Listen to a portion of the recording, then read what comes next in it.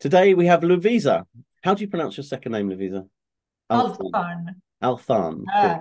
Believe it, Lovisa Alvtörn.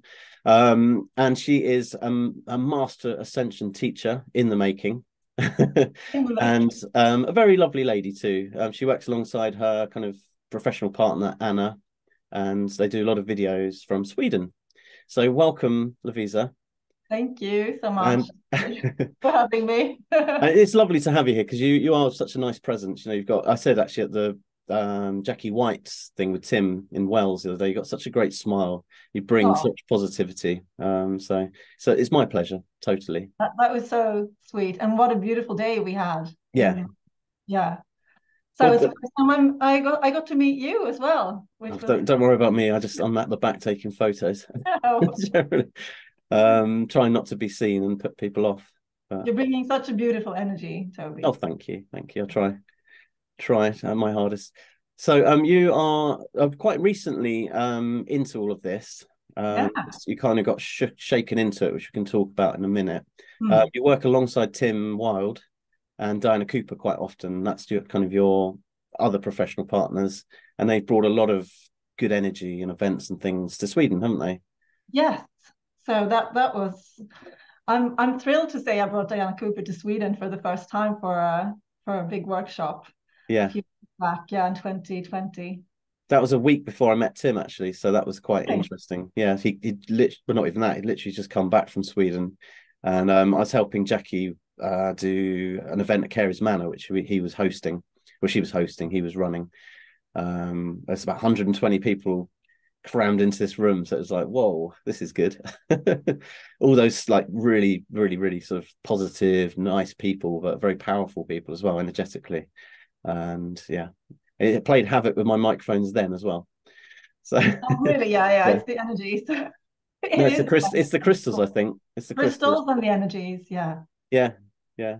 So Well, we are like big crystals when we anchor energies mm. like that. I've So done a lot of other functions though, and nothing's gone wrong whatsoever. And it's only the only well, it's you guys. yeah, yeah. um, but it's definitely also crystals because that's the only thing that's tangibly different in most of them. But So really, yeah. One of the things that when I started waking up, I think like what are my gifts? yeah, Yeah, what can I bring to this planet? One thing that I got, like the first thing I got, I think, was that I'm an energy anchor. And I thought, okay, I'm just here. I'm just like holding ground and anchoring. How boring is that? I want to get all these amazing, yeah, chatting with all these guides and angels and everything, and seeing them and hearing them. And at the beginning, I was just really feeling so strongly. I was anchoring the energies. yeah. So then I thought, how am I different from a crystal? So it is kind of like a crystal when we're these really huge anchors for the energies, which we can do through our physical bodies, Yeah. which the angels cannot do. So that's why we're so helpful. Is Our is that is souls that are anchored into the physical. is that the water within us or something else? Because we're moving on to crystalline beings or something, aren't we? Yeah, yeah. And I'm just hearing now as the iron is making a lot of difference too. Yeah. That and the electromagnetic, properties that it Yeah. I've carries. apparently got a lot of heavy metal in me.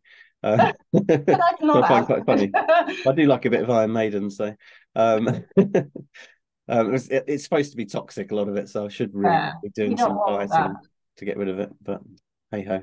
So you're quite new to all of this, although you've Yeah, been, in your own words, a spiritual searcher your whole life, haven't you? yeah, And I definitely resonate with that 100% because I've always felt, as probably you have, a little bit different uh, to yeah. everyone else and a bit of a like loner, really. Um, so, and you've suddenly just come straight into it in Hmm. 2017 where you had a traumatic loss, didn't you? Yeah, that was in 2012. I lost my uh, prematurely born twin daughters, Yeah, and so that and at that time already then, because I always believed in something, so I remember saying to my daughter as she was passing, it's okay, go to the angels, you can go yeah, into the light. So having that, but then and then I had my boys, in 2013 and 2015. So I was really busy with, being a mom and really, I'm saying becoming a mom, but of course, I was a mom from when I had my daughters, even though they didn't stay. Yeah. But then starting to really search. So that was in 2016, 2017. So that loss is what brought me to really looking for something bigger and some answers, and wanting to connect with my daughters, but also really feeling there's something else here for me. I'm not really making a difference here on the planet. There's something else for me, something bigger I want to make, to help the planet in some way. And I couldn't really articulate it, but I think that's quite common for that quite powerful awakening. And it's like it was in my pain in my physical body as well. So I went to the doctors. I remember I was sitting there and I was saying, what is wrong with me? And saying like, it hurts all the way into like my skeleton and my bones. Mm. And I realized that the doctor thinks it's just all in my head. The doctor thinks I'm just nuts now at this point. But it really can become really physical. That when there's a calling for something, for you to awaken, to move into something else. So it was very powerful. And then I did hear of, first it was Birken Tor, who's doing a show on Swedish television, Saved by Angels. And I watched the first episode because a friend of mine was in it. And I was like, wow, what you have to ask the angels, you have to, because of free will and all of these things, that you have to ask for their help, for them to be able to help, and so on. Like, why didn't anyone tell me this? And it was, from there on, it just started really like an avalanche of this awakening and trying to look for more information. And since Birken was a friend of Tim Wiles, I then found out about Tim and the Ankhs. Right now I'm just wearing this little Ankh, but that was the symbol that drew me in. So that's the symbol for the fifth dimensional heart. So and then Tim's got one of them, hasn't he? Sorry, Tim's got one of them. Oh He yeah, does that all the time, doesn't he? yeah, as well. I thought it was like a pagan cross, actually. So I it's know. probably So, similar. and it's one of these symbols that we're reclaiming like their true meaning, because with many symbols, they become kind of, I don't know what I should, but it's become twisted what they actually stand for, and they've been kind of hijacked by others for some lower purposes, oftentimes. It's a bit like Hitler with whatever that was called. What's the thing, the Nazi symbol? The swastika, the sun. Swastika, that's it. Yeah, that used to be Christian, didn't it? I think originally. That is much older. Yeah. As well as the sun cross. Yeah. So it's Oh, definitely cool. in Atlantean times as well. So in Atlantean times, and that was something that was like, Atlantis, isn't that a fairy tale? When Birken and Tim and Diana were talking about that. But as with all of these things, like you feel into your heart, because if I could feel the authenticity because I then had sessions with Tim Wild.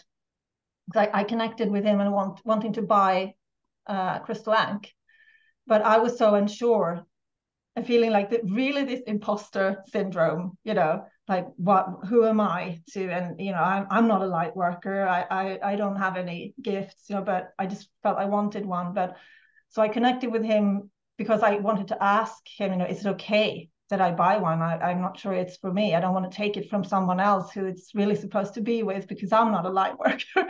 And so then he was doing private sessions at that time. So I started having sessions with him. And that's how I then connected with Tim, and then eventually started doing videos with him.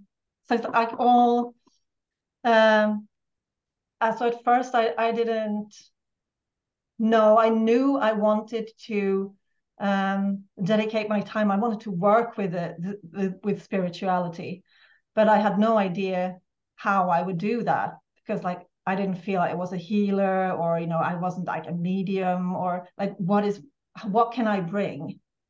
But the first thing that came was wanting to explain to other newbies, people just awakening more the basics of like about angels. And because Tim, as he calls it, practical ascension, really saying, you know, take it back to the basics.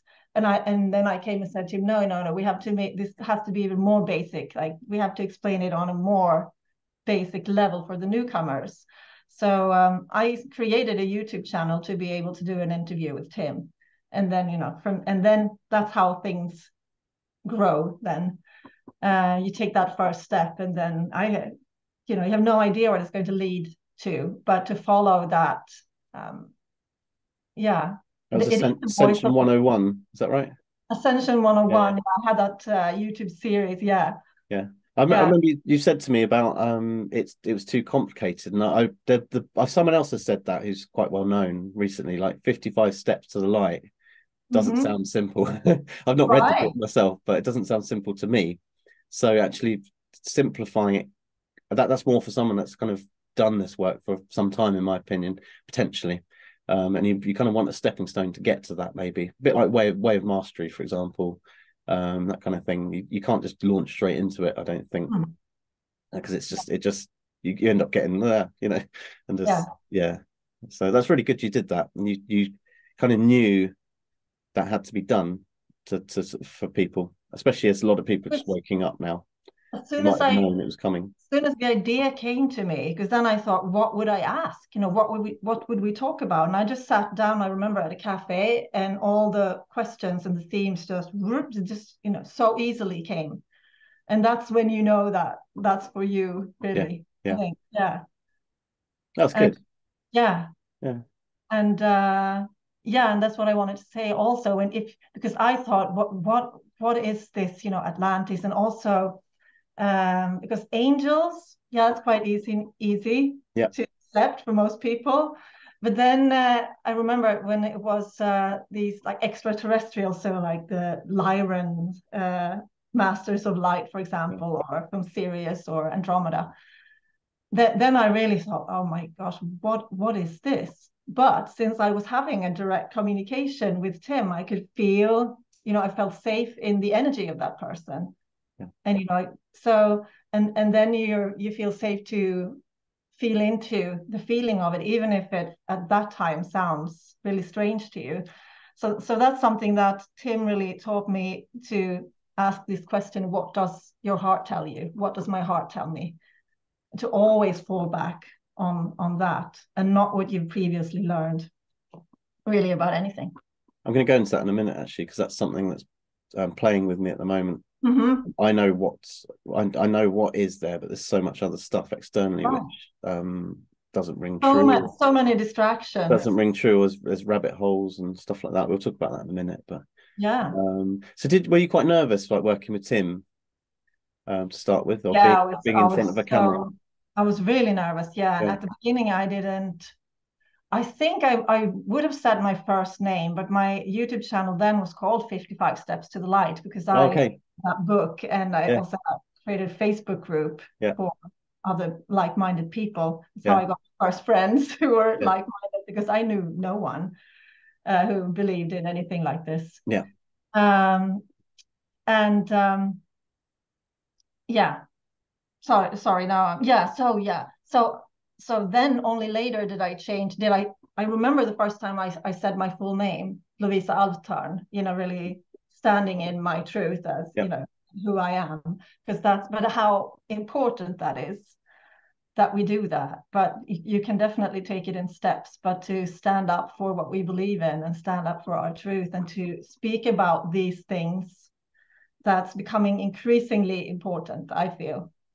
So like a big theme. So I did an online workshop earlier this week on the 1010 We Are Unstoppable, and that was a big part of the information coming through, how important it is that we stand in our truth. If you're working, a lot of us light workers are, we can work with energies, like with your moving your body, or you have tones coming, or light language, but you might feel really scared to do that in public.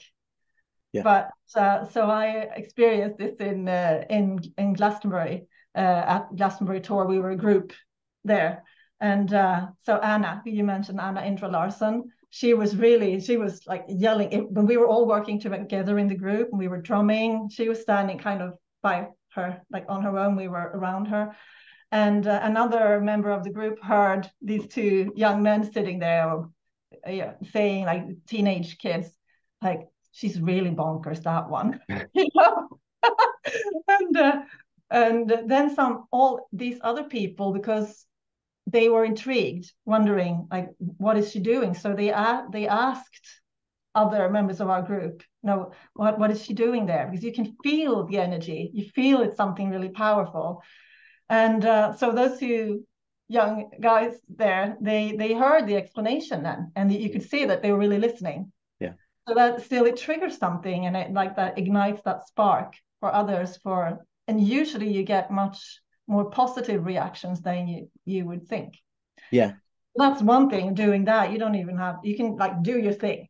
And then of course talking about what you believe in openly, that's another thing. But Anna is amazing because she doesn't care at all, really. Yeah. She's so inspiring. And that's what it's really inspiring for others to there to do the same and play with it. And as well. I mean, I'm finding at the moment, and I'm experimenting on how far what I can say with people without them shutting down.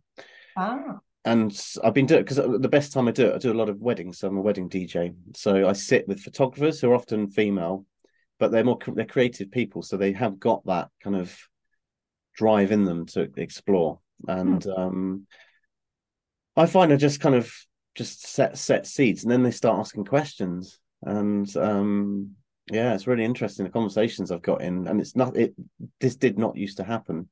Or maybe it's because I was at a different level. I don't know. And they'd start asking about angels. They've all got friends they know, or people they know that do something like that, you know. I mean, it is growing, and I mean there are a lot of people awakening. So yeah.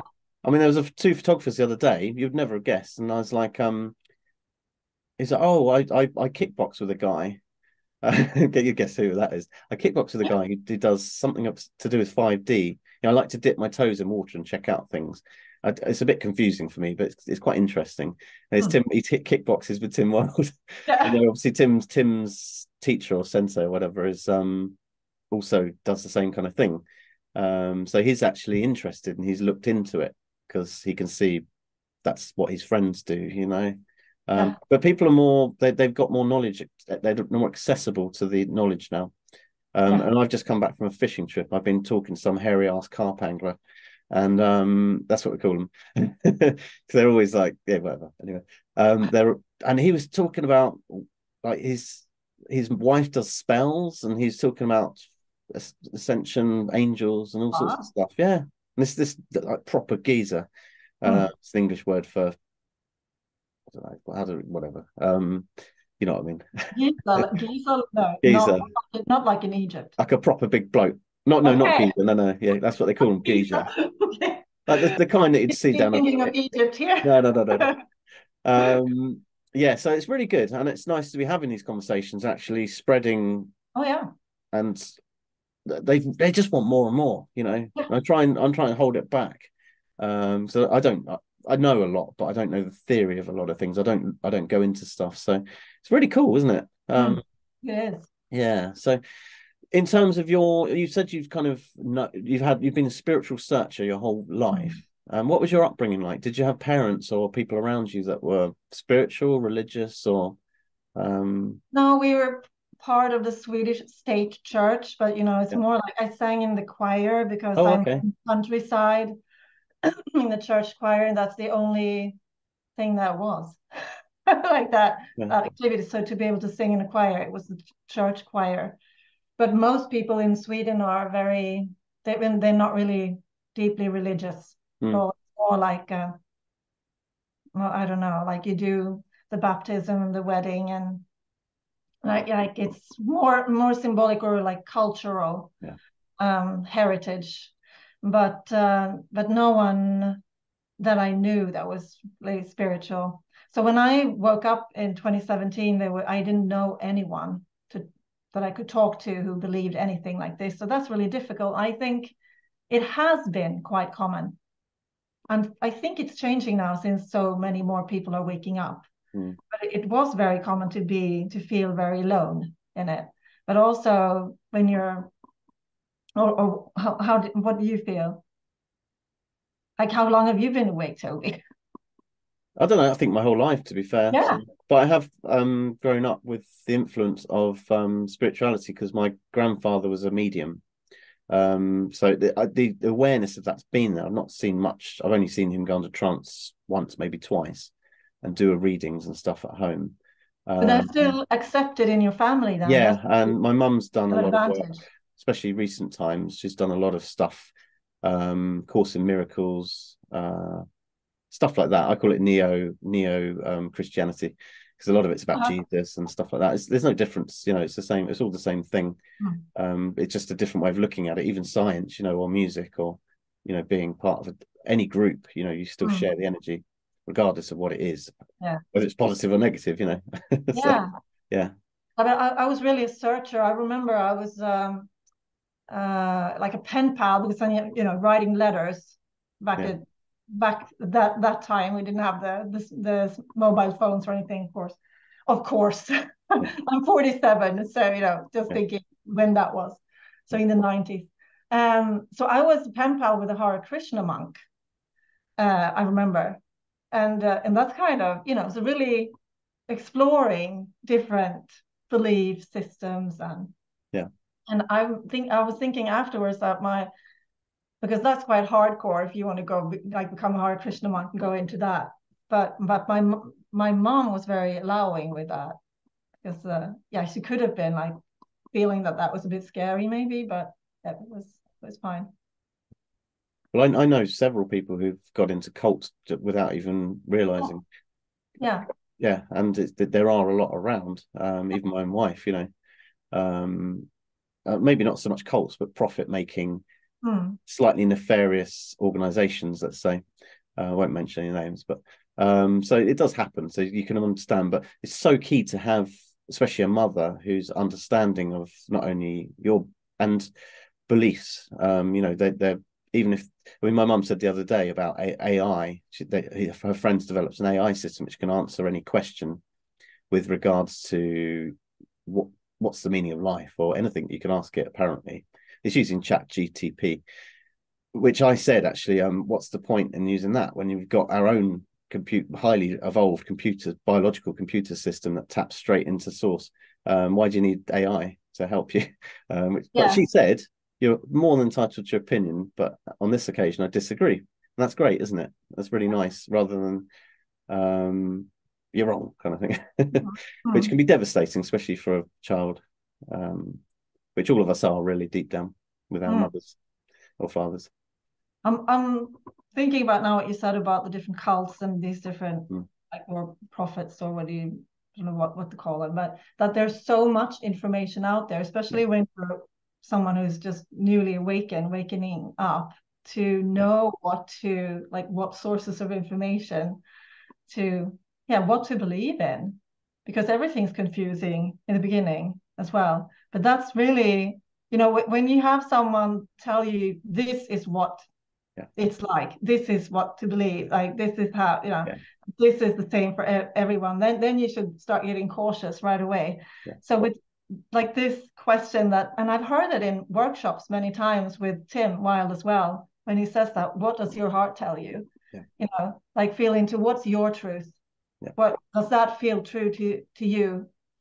You know, someone who says that, listen to them. There's a few, that's probably the biggest thing, because everything's a reflection from within. So if you have to go into yourself to do that, and if you can't initially do it, everyone can do it. Everyone's able. My wife, for example, I mean, she had a massive awakening on the 9th, and she went to Rhinefield Ornamental Drive, which is very powerful. It's near us. It's got massive sequoia trees, a bit like being in America. And she saw a tree was literally apparently looked just like a dragon. It was sat there just watching her, you know, and she would never say stuff like that. And she's my wife. I trust her, and that's why I married her, because she's amazing. And according to Matt Bell, actually, she's a Palladian. which is cool. Um, and yeah, she laid on a tree. She felt like a bit of a dick in her words. I don't think she said that. Actually, someone else did, but and she had this massive awakening, like release of energy and stuff. So it's things that are tangible to you. Not everyone's going to believe her, but who cares? You know, you've experienced that, and that's Yeah. so. There's another thing I go on, which is it tangible? Have you had experience yourself? And you know, I've seen an angel probably, or Yeah. her higher self, literally like Ghostbusters I'll style. never forget the first time I connected with Lady Gaia, Yeah, you know, and I went to my osteopath to get a treatment right after that. And I knew at that time he was actually it is like a kind of a cult, Christian cult, but he's left that since. But he was still he wouldn't put words in on what he was doing, but he was very open and really yeah. connecting with the energies back then. So I think at that time he had started more taking, started to leave those energies of the cult. I mean, and Is that your osteopath? waking in. Sorry. Is that your osteopath? The cult? Yes, yes, Yeah. my What was osteopath. the Yeah. cult? No, I don't want to name Okay, that. yeah, good point. Yeah, No. yeah, But he and I remember I came to him and I said, I've just met an angel, and yeah, that was the thing. He'd had some sort of awakening experience as well, but so it filled me up completely, that experience. yeah. And so beautiful and powerful, and then when you can not it's like that thing, you can't make this up. Yeah. And you can't deny what really happened. It's really true.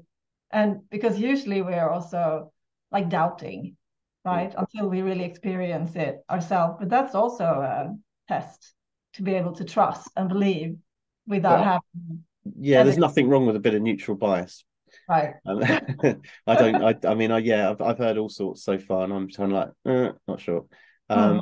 but also connected with seeing angelic beings of different dimensions, you can also feel things that you haven't ever felt in your life. Like I felt the complete and utter love, a feeling I've never had really. I don't think I probably have at times, but it's so pure, you know. So that's another thing, and other stuff, obviously. But another thing I always look at is follow the money. It's all good to have an energetic exchange with financial rewards, but sometimes some of these, and also especially with the gurus, I mean, they're charging hundreds of thousands of pounds to sit there for an hour and just tap into what most of us can actually do. They just do it better, and they're more showmanshipy. Mm. So one such example I would actually give is Sadhguru. He's probably a good example. Someone like that. Don't know if he's an Indian guy. I've heard Um, the name, but I don't know. I yeah, don't. yeah, exactly. I don't pay much attention. But I don't know what Eckhart Tolle charges, for example. But you know, sometimes if you follow the money, you can see the motivation, and also connected to that is notoriety and fame. That's one thing I look at and see the What's change. that? No. Notoriety, kind of more people knowing them, and Uh-huh. the draw into ego is so powerful at the moment. Yeah. Especially, it's really powerful, and that is connected with money, wealth, and fame are very similar. Yeah. So I often look at some and see how they've changed. I see in which way they've changed, how they react with people, and especially their close relationships. Hmm. Yeah, and other stuff. But so one thing, because this also made me think though of my ex-husband, because that's also something like when you wake up spiritually and you change yeah, quite a lot in a short period of time, yeah, you might that's that different. might be, yeah. So Yeah, I've broken up from my yeah, relationship. So I've divorced my husband, and yeah, because sometimes it just doesn't work anymore. yeah, Um, but something that he said was that someone who charges money for a session, for example, or a workshop, that can't be. How is that spiritual? But then again, we live in a 3D world, yeah. so it's like it's not that it can. I just want to kind of counter that. Oh yeah, yeah, yeah, yeah, Have to charge money for the work that we do. We have to yeah, have that energy exchange as yeah, well, yeah, but it's when it goes, you have to kind of feel into that again with your heart, yeah, like is this ego now with this person, or is it genuine? yeah. Because that is genuine and authentic. Mm. and that kind of what is the drive behind them doing this. Because usually then when it's money, it's that you will look for what you think people want rather than what your heart and your guides, like your higher self, the angels are bringing through you and kind of asking you to do what you right, but to really go with. And I'm so surprised at what I've achieved that I wouldn't have never thought. So Just I'm not talking about you here, don't worry.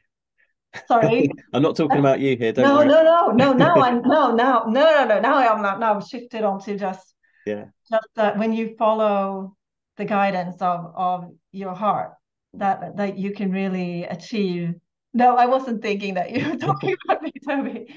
But no, because I was also thinking the first time I had a workshop with Tim, a real workshop that you really that you did pay money to come to take part in our workshop, and I was so completely focused on the content and what my what we were bringing through and the energy and connecting with the whole group of people, and then kind of shock because I had not even thought about that I would get paid afterwards.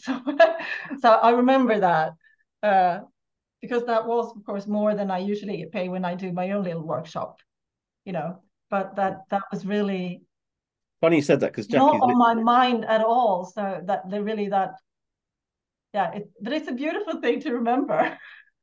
yeah, funny you say that because Jackie's literally just sent me a voice message, Really? and she's starting. I'm going to follow this because it's not tangible yet, but I was at Diana Cooper's house the other day doing photos with her, and she'd never rung me in her life, but she rang me then. So she's just Jackie messaged me did. when you were sort of talking about the day that Oh, we had with her. So I'm going to keep an eye on that. And that's another thing, actually, the synchronicities as well that yeah, are happening when you not only when you pay attention to it, because it's not confirmation bias, it's beyond probability sometimes when things happen on a regular basis. yeah, That's another thing I think, which is really quite interesting, isn't it? Do you yeah. think? Oh, yeah. Oh, Yeah, yeah. yeah, That's one of the first things that that you hear people talking about when you wake up, all the synchronicities and like and yeah, seeing, let's say, yeah. So yeah. now it's 1:44 here. I'm not looking at the time now. Mm, Here in Sweden, the time is 1:44 and 1:44. Like that mm, number is yeah. pretty special one in these circles. So yeah, like numbers or just like you're saying, someone contacting you because we have, of course, a connection Yeah, through Jackie. You and I, we met yeah, through Jackie. yeah. That's interesting. Yeah, Um, or songs playing with the lyrics that they have, like so much, or just images that you see like on a bus passing by. I remember because everything when I woke up, everything was about lions, right. not lyrans in from Lyra, but lions, the animal Lyra. Yeah, And I saw it everywhere. Okay, so there's like an advertisement, there's a lion in it, and I saw a flower, and like this yellow flower, and I have to look up the name of the flower, just this feeling I had to do that. It was called something with lion, yeah, and music playing. You have the Lion Sleeps Tonight, for example, is yeah, one. There were, and so there was, and I couldn't believe it, but that was really to help me with courage also, yeah. the lions. And then I remember the first session I did have with Tim Wilde, and I told him everything about the lions, and he Mm. said, "Oh, I feel a connection with the Lyrans with you." So that was then Lyra. What's Lyrans? Is that a planet or something? Lyran. So they're like star lions. They Right. have this leonine presence, like these star beings from Okay. Lyra. So and then I do have a very strong connection with Lyra. But that's when I couldn't understand what he was saying. And so that was also quite funny because he thought I didn't understand English well. So he said, I will speak slower. And then no, but what can you spell it for me? Mm. And I was, I must have looked completely like Lyra, he's talking about a star constellation, because then I was completely unfamiliar with working with star beings. Yeah. Then again, I trusted his energy. Otherwise, I would have completely not. I wouldn't have that. It wouldn't have ignited that spark in me that it did. That he started talking about star beings. And So that's kind of the good thing about being in all of this, because a lot of the people that come to your events will sense that authenticity. They'll know if you're talking rubbish. Like, I mean, I've seen people and you can tell that they're just putting it on, just the emotion stuff. And other people don't. Or yeah, so it's kind of that's another good thing going back to that. But so yeah, no, actually, do you think everything's connected, isn't it? And I've found that quite hard to kind of comprehend, even stuff on TV and films. And actually, when I look back on it, I might even write a book on it at some point. All the things that have been in TV and films are actually coming true now. And I'm starting to think there's a lot more than just this. No offense to you, but it's if this is a simulation of some sort, there's traps every level you get to. You've still got free will. I don't feel it's nefarious in any way, like dodgy. But there's traps to and I think you can manifest, obviously. I mean, it's in all the old stuff. You can manifest any reality you want, which is quite interesting. But I did a little DuckDuckGo search on the Galactic Council. So everyone's talking about Metatron, especially with the Diana sort of people. It's all Metatron. I found all I got was Marvel stuff, and then Star Wars, I mean, you can. Star Trek, Transformers. I mean, one of the Transformers is don't go searching on the internet. It's one letter removed from Megatron. I know. And I was thinking, like, Metatron sat there and upstairs reading his newspaper, and then the messenger comes in and says, Diana's got someone else for you. Oh, for God's sake. Like, I know Jesus is pretty busy because you've got a lot of confused Christians right now, but the trilogy, there's three of them, for Christ's sake. It's English humor, maybe. Buddha, you just sit there eating biscuits. Get your ass up. So what's so special about Metatron? Because I noticed something with that. It says it's you, and that's within, isn't it? Is that right? I haven't had time to research it. My connection with Metatron? Yeah. You're asking that? Yeah. In general, though, yeah. If you could explain it. I mean, yeah, he stepped in as a main guide for me at the beginning of my awakening. Yeah. So at first it was the first one I connected with was Archangel Michael. I think that's quite common. Feel like that blue, feeling really protective, his blue light. Yeah. But then it was Metatron, and he's really been challenging me a lot to do all these things. He's helping me so much. But he is like now I'm saying the grand orchestrator. But he's kind of in charge of the ascension process here on Earth right now. So he is very much leading, and they're all there, but he has a very leading role in that. So the wars came tumbling down.